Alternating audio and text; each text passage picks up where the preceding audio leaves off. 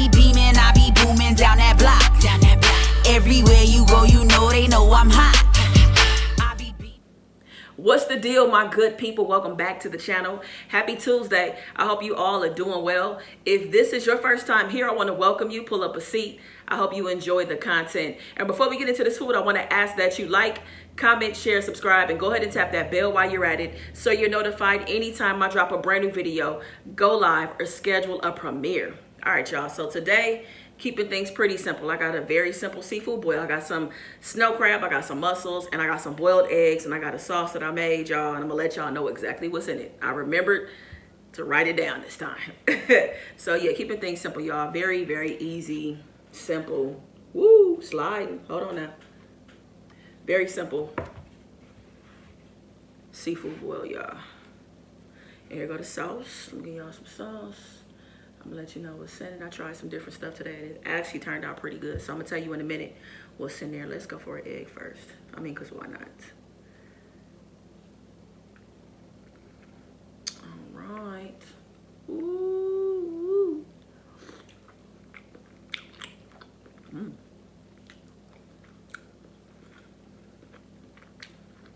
Yep. I forgot my lemon, and that's fine.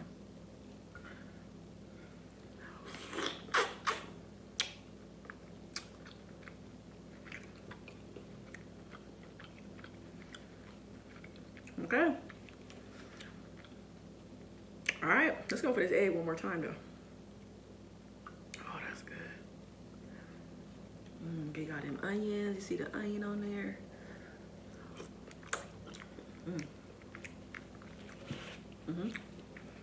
Yes. All right, so let me tell you what's in here. So this is butter, garlic. I got some sauteed onions in here. I squeezed an entire orange. Inside of here, I got some brown sugar barbecue rub, onion powder, and Cajun lemon pepper. That's everything that's inside of here, and it's good. It's delicious. Now, let me show this real quick. Y'all know my cousin got a seasoning. Y'all know I'll be talking about it. She just dropped her third seasoning, and I'm super proud of her, and it's really, really good. Brown sugar baby barbecue rub. That's what I used in this sauce, y'all. So, I'm going to drop the link below if y'all want to check it out. It's really good. I love it. So I have that in here, and it really helped give me some sweetness that I was looking for in here. Yeah. So what's up, y'all, man? I missed y'all. I know it's been a while. Y'all, I know it's been a while. I know it has been. I missed y'all. I really did.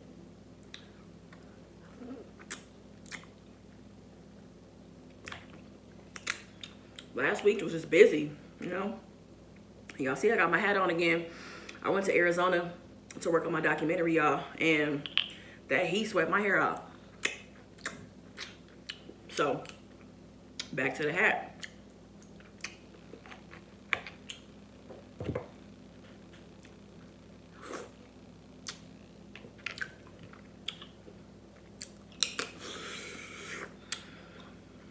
Oh, I definitely left some meat in there.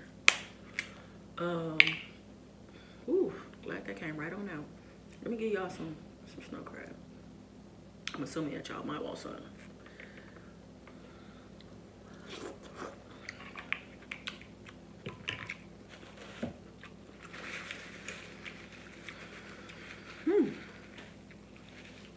This is exactly what I needed.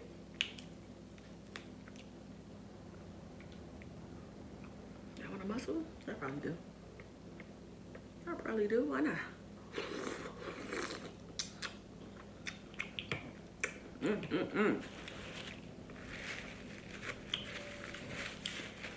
Y'all want to give a shout out to Miss Bliss. If y'all don't know Miss Bliss, that's whose song is on the intro. We'll be beaming and booming down the block.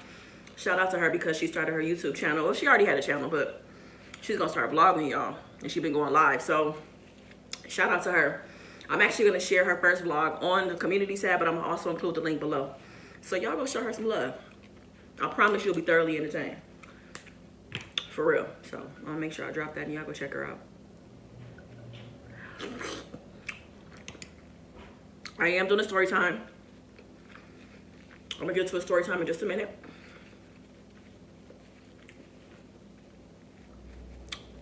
I'm gonna tell y'all about that one time when I played basketball. I'm gonna tell y'all a nice little story about my basketball experience when I played in high school.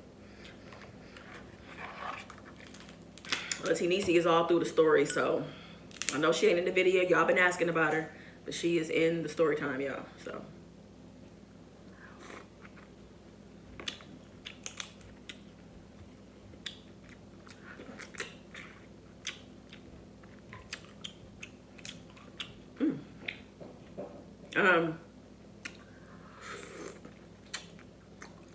I know some folks seen it and some didn't, but I dropped a vlog yesterday on Rhonda's Red Vlogs where I reviewed PD Shades. And PD Shades is a company that's owned by Chrissy P.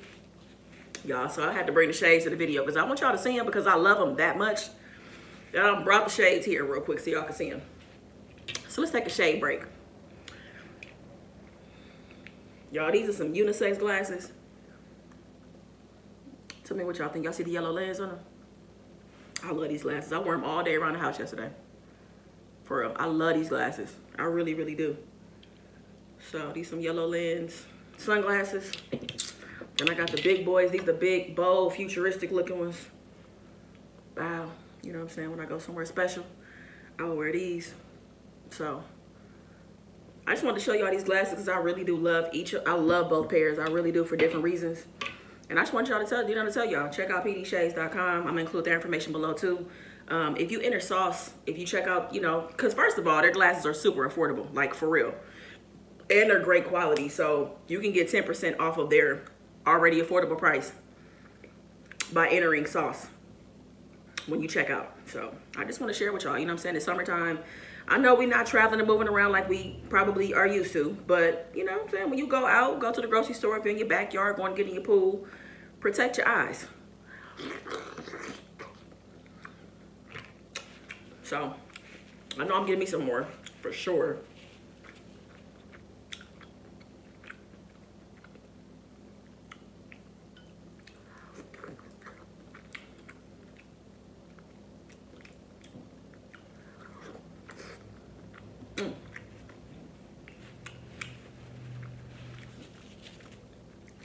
All right, let me get started with the story time.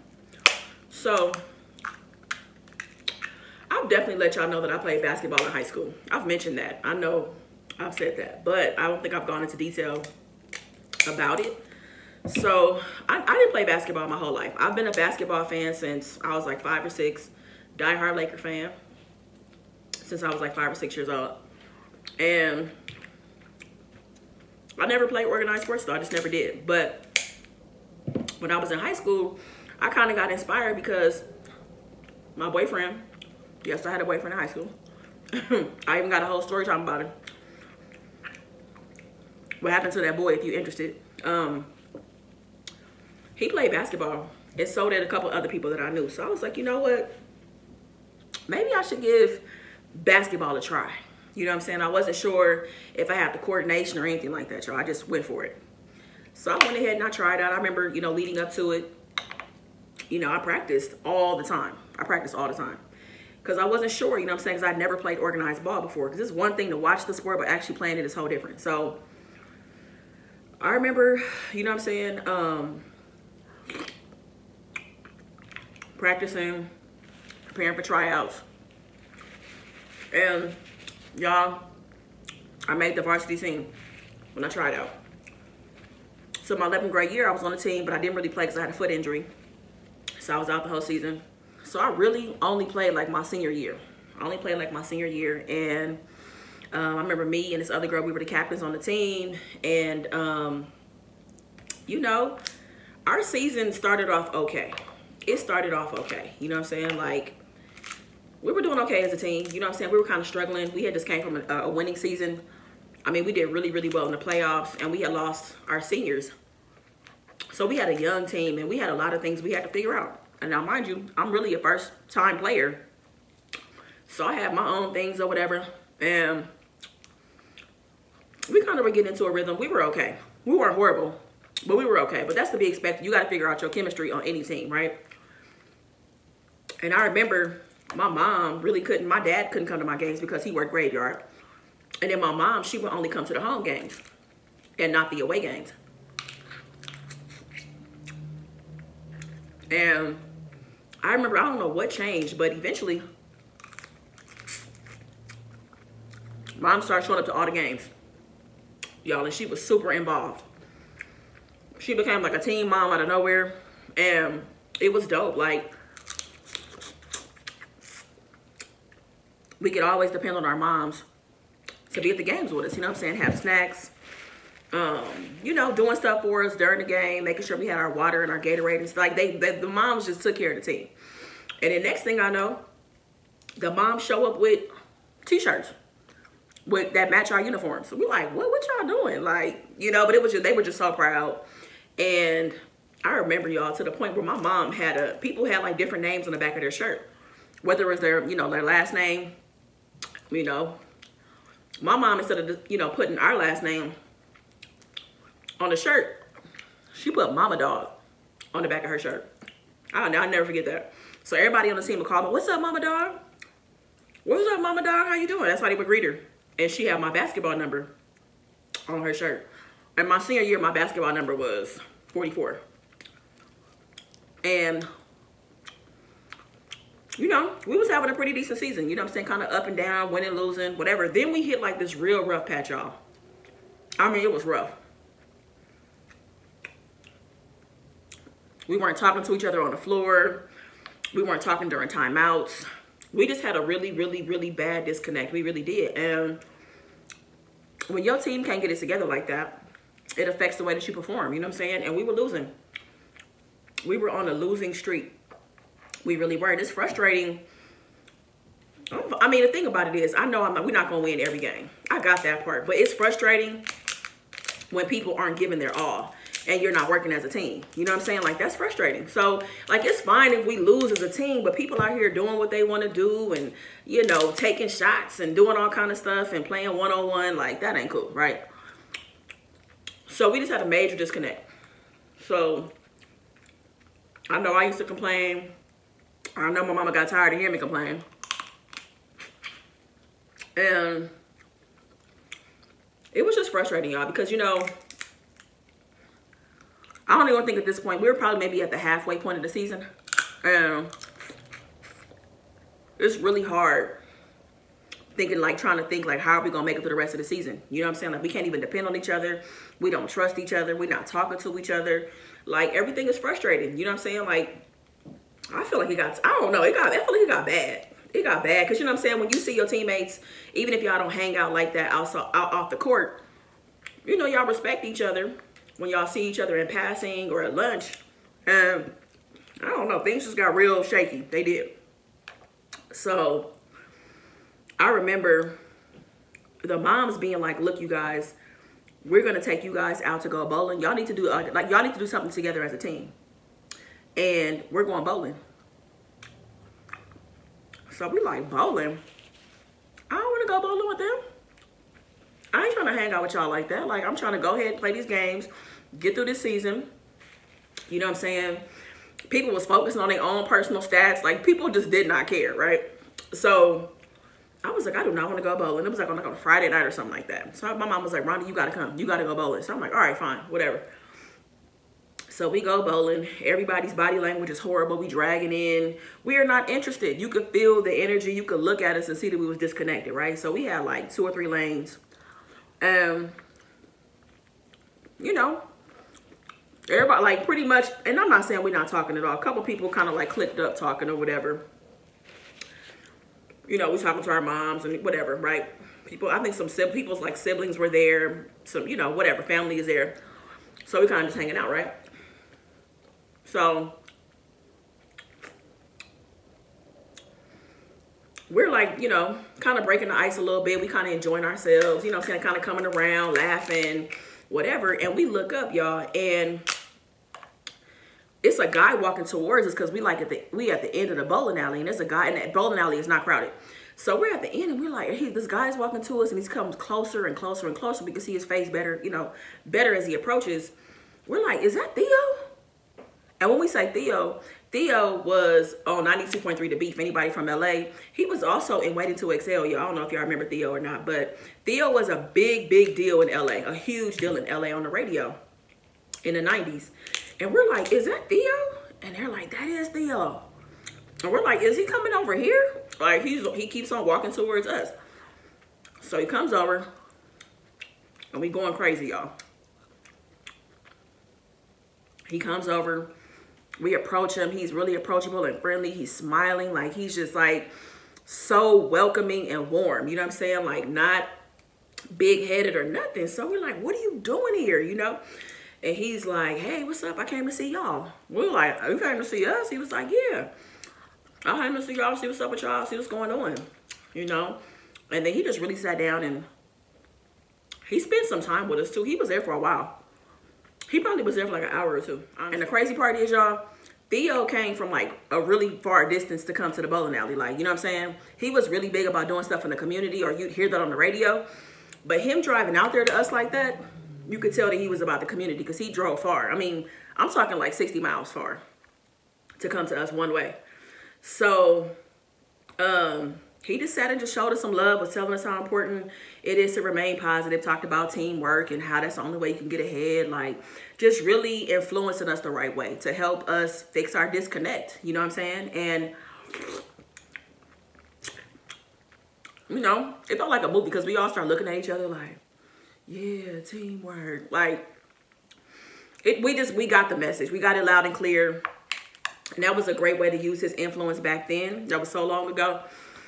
For him to talk to us like that and for us to get the message. And honestly, after that, we got it together.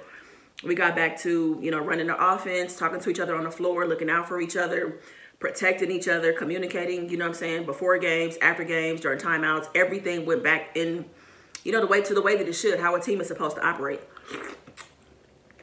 And I'll say, just shout out to the moms.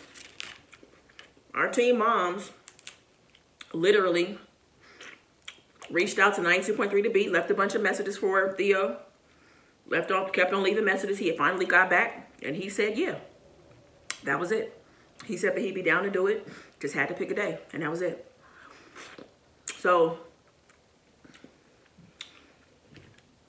that really showed me a lot about teamwork and, you know, how things there can be a disconnect, but there's also a way that if everybody is willing, there is a way to get back on track. You know what I'm saying? So whether that's on a team, as it relates to sports or at work or a relationship, like, there is a way to get things back on track. There's, you know, disconnects happen, things fall apart, but it's up to the people that are involved to want to fix it. You know what I'm saying? Like, if everybody is willing to put their stuff aside, there is absolutely a way to get back to a place of just being on the same page, you know? So, you know, it was an important message then, but it's always something that kind of stuck with me, you know, that there's absolutely a way to get things back on track when things kind of feel like they're falling apart, but you're not in a good place, you know what I mean? So that's that one time when I played basketball. And let me say this too real quick before I end, that I think about what kind of player I was, y'all. I was a really big Dennis Rodman and Charles Barkley fan. And I played just like them. You know, I wasn't the tallest. You know, I played power forward. I'm only 5'5", but I'm strong and I understand the game. I understand that when the ball goes up, I expect it not to go in. So I know how to position my body to get a rebound. Y'all, I hustle. I hustle very hard every single game. And I could think about a couple of the games when I would fall on the ground. I mean, fall hard. You know what I'm saying? To the point where they got to stop the game and make sure I'm okay and all of that.